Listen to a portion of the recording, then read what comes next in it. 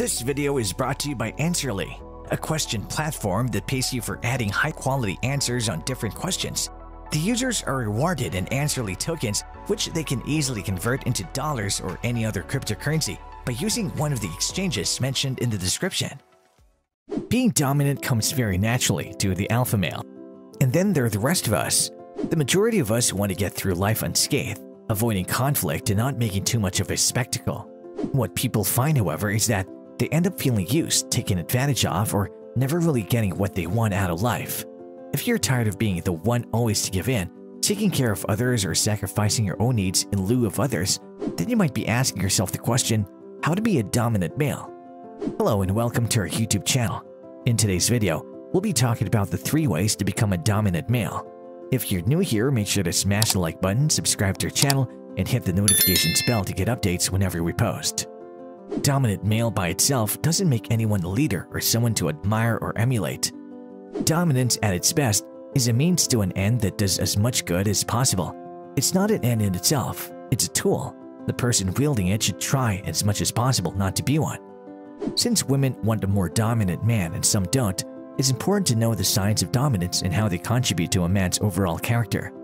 The term male dominance evolved in the 20th century as a conceptual label to characterize the unequal power relations between men as a group and women as a group.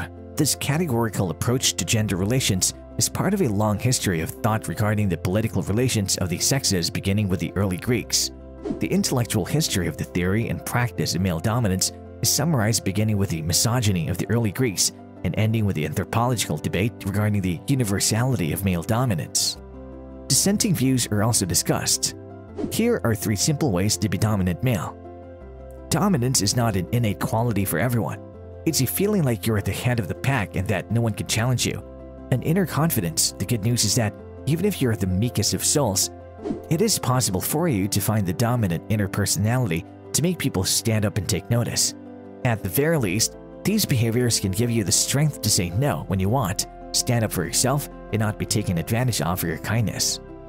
1. To be dominant, know yourself. If you wonder how to be dominant as a man, start by knowing yourself. The alpha male knows himself. He knows who he is. He has a system of values which serves as a foundation that allows him to move in the right direction. He doesn't deviate from a system of values. Instead, he takes action in order to be in tune with it. A dominant man does what he thinks is right for him and his tribe. Even when he seems to be the only one thinking what he thinks, he copes. Because he knows that the way he sees things is fair and just. This is what allows him to move forward while remaining a man of integrity, preserving his identity and his strength. The dominant man knows himself. He's aware of his strengths and his weaknesses. That's what allows him to act in the best way possible, regardless of the situation. 2. The dominant man controls his body language. The dominant man controls his movements. His body language is relaxed and serene. Just by observing the way he moves his body, you can sense that he's solid, he's calm, he's relaxed. A dominant male moves his body in a conscious and controlled way. The weak guy, on the other hand, doesn't seem to have any control over his movements. As you've probably noticed, beta males have a tendency to move in a stressed and nervous way. They often make jerky and uncontrolled movements. You can feel stress and tension in the way they move their bodies or stand. You can feel they're not at peace. You can feel they're not relaxed. Those jerky and uncontrolled movements are nervous reactions to external disturbances. It reflects the fact that they don't fully control the situation. The dominant male, on the other hand, consciously controls his movements. He has the situation in hand. He has control over his body. Posture. Men tend to be more expansive in their posture and more open, taking up more space. This is an obvious cue of dominance. Women, on the other hand, tend to take up less space and be more constricted. For example, consider how men cross their legs while seated, while women will often hold their legs tightly together. Expansive positions are associated with power and dominance, and constricted positions with submissiveness. Eye gaze. Staring directly into another's eyes is a sign of dominance. Not holding another's gaze shows submission. We've all seen dominance displays of 2 people trying to stare each other down, until one breaks the gaze and backs down, showing submission. Especially when angry, a man is more likely to look another in the eyes as a dominance display. Women, on the other hand, tend to observe others carefully but are more likely to look away when another looks at them, tending not to engage in mutual gaze. 3. The dominant man speaks with a calm and relaxed voice.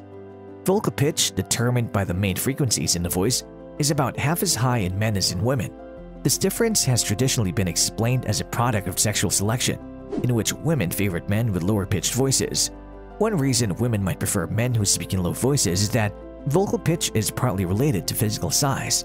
Taller men tend to have lower voices because they have longer vocal tracts and vocal folds, the main determinants of pitch.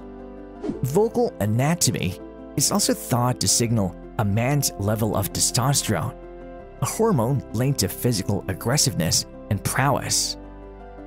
The dominant man controls his voice. His voice is fluid. It takes time to deliver his words. He speaks in a relaxed and calm way, without tension in his voice. A dominant male's voice is deep. It comes from his belly. The weak guy, on the other hand, speaks with a stressed and jerky voice. He struggles to control his flow and his pitch. He speaks with a weak voice that lacks depth, and he talks too fast for fear of being interrupted and not being able to deliver his message. As a result, his words awkwardly overlap, and since he's stressed, you can feel tension in his voice. You can feel he's panicking.